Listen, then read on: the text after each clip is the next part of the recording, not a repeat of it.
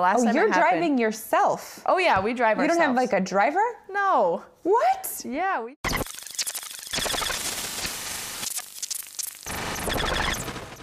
Hey, how's it going, folks? Well, Bayley, Raw Women's Champion, was a special guest on Fair Game with Kristine Leahy on FS1. You do know that WWE is moving to Fox, so FS1 is part of the Fox family. Well, Bayley was on this show, and Kristine did ask her about what is the hardest part about being a WWE superstar, and Bayley did talk about the travel, and she mentioned how sometimes they need to drive 4 or 5 hours, sometimes in a sketchy part of town, sometimes with running on low on gas, and the interviewer was flabbergasted that WWE superstars don't have drivers. They have to drive themselves.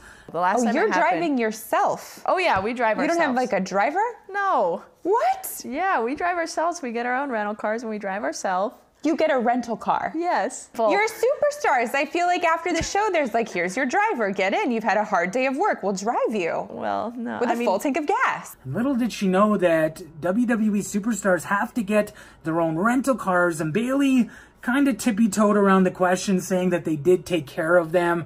And it was one of those awkward situations where the WWE kind of looked bad in the way they treat their stars, as the interviewer did say, hey, like WWE does have a lot of money. They can afford to pay for a driver or somebody to take you from town to town. It was kind of interesting. We do it 5 days a week, so they can't do that for 30 superstars 5 days a week. I don't know. I think they make a lot of money off of you guys. I think so too, but you know, they take care of us. Do you want for me to most negotiate things. your guys' new CBA? Do you have a CBA?